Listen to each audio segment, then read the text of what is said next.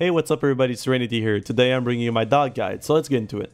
As per usual, I'm going to start with the loadout. So you have the SG-CQB, you have the MP5, and then you have the P90. Now I recommend using the MP5 because it's very stable, it shoots very quickly, so it's awesome for headshots. The P90 shoots even quicker, but the thing is, you can't use that full auto mode as soon as you're in medium range. I mean, with the MP5, you can spray at any ranges. You're going to see in the gameplay, I use an ACOG on it, and I spray even at long range. With the MP5, I recommend using the hollow sight or the ACOG sight, the flash hider, the grip, and no laser. If you prefer to go with the P90, I would not recommend using the ACOG sight, it's simply too unstable. So go with the reflex sight or the hollow, the flash hider, and no laser. In the sidearm category, you have the P9 and the LFP. I like the P9, I use it to shoot drones and it gets the job done. In the gadget category, you have the barbed wire and the deployable shield. As per usual, this is entirely dependent on your team's plan, and of course you should change it in between rounds. And to finish off the loadout, you have high armor and low speed, which makes you very tanky and slow. Doc's special ability is the stim pistol. You can shoot anyone, including the enemies and yourself, to revive them. Now you probably already know this, but when you go down, you have the option to revive yourself, so you have to click that button. When I first played Doc, I thought it was automatic, and so I didn't revive myself. Also, when you revive someone, they go up with 75 HP instead of 50. So if someone's at 20% HP, it would be a good idea to shoot them in the foot and to revive them with 75 instead. Just make sure that when you do that, you don't revive them with the stim pistol, because it would be a big waste to do so. Let's talk about the MP5 real quick before we go back to the stim pistol and its effects on Doc's playstyle. Simply put, the MP5 is one amazing weapon. At first I thought I wouldn't like this gun because it looked like just another generic SMG, right? But I was so far from the truth. It is incredibly stable for its fire rate, and I even hold the trigger at extreme ranges. It's very effective if you're aiming for the head. I feel like it's one of the most reliable guns in the game, and because this gun is so stable, if you're trying to introduce ACOGs to your playstyle, this would be the gun to go for.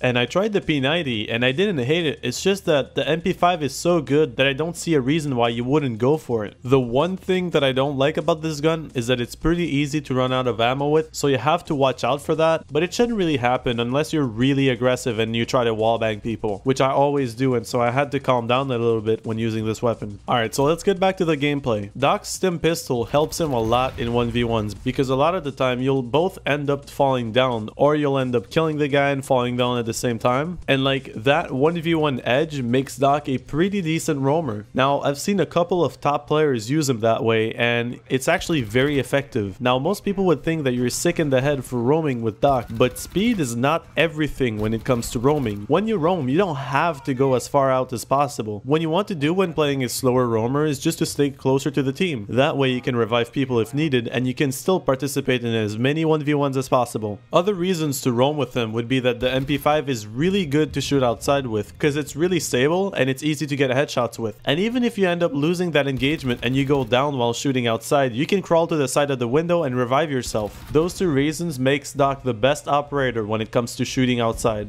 Having said that, I still think that most players should not roam with him because it's very easy to mess it up by getting out of position or just making too much noise. Doc is a very good pinpoint defender as he has high armor and his ability requires him to have line of sight on his allies. When you play this role, however, make sure you're the backliner because you dying first would be a disaster. Also, Doc is very good when it comes to clutch situations because of his 1v1 potential. So like staying alive for as long as possible is your top priority when defending with him. All of my best plays slash clutches has been with Doc. That should tell you something. Here's an example of that against a pretty good team in a ranked game. Oh, he's not dead. Flanking, right now, flanking, two flanking. Friendly, last operator standing. Staircase, two staircase. Staircase, immediate.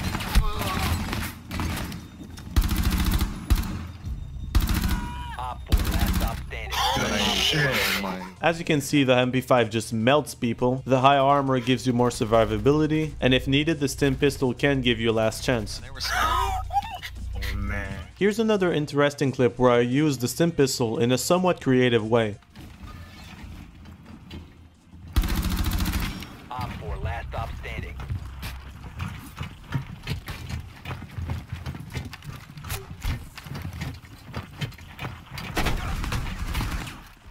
As you can see, instead of wasting my time trying to get Moltang's back, I just revived Capcan for some easy crossfire. You know, reviving people mid-fight is very useful in such a crossfire intensive game. Doc and Rook go really well together because with Rook's armor, the chances of going down are really high, giving a lot more opportunities for Doc to revive people. But that should be a no-brainer because you should always have Rook on your roster no matter what your plan is. If for some reason you don't have a Rook on your roster, don't even think about picking Doc. Play Rook instead. Oh, and here's a quick tip. If you're playing on PC and have a very sensitive mouse wheel like I do, bound that special ability key to something else because sometimes when you'll try to switch to the stim pistol by pressing on the mouse wheel, you'll actually turn it just a little bit and you'll switch to your secondary, and sometimes mid-game you won't realize that and you'll kill your teammate. Now you might think that that doesn't happen a lot, but it happens to me all the time, and it even happened once on stream, which was pretty embarrassing. Alright guys, I covered everything I wanted to talk about. So in conclusion, Doc is very good at shooting outside because of the stable gun and the fact that if you get injured, you'll be just fine as you can revive yourself. He's a good roamer if you plan on roaming passively close to your team because that way you will engage in a lot of 1v1s, and Doc is very good at that. To most people, however, I would recommend playing as a pinpoint defender because that way you'll make use of the stim pistol a lot more. And remember to try and always be the last man standing as Doc has some serious clutch potential. Alright guys, thank you so much for watching my video and I hope you liked it. I'll try to make guides for the new operators as fast as I can so that you guys have an idea of how to play them before it goes live for everyone to buy. And after that, I plan on making some analysis videos as I have some cool rounds to talk about. Alright guys, as per usual, thanks for watching and I'll see you soon.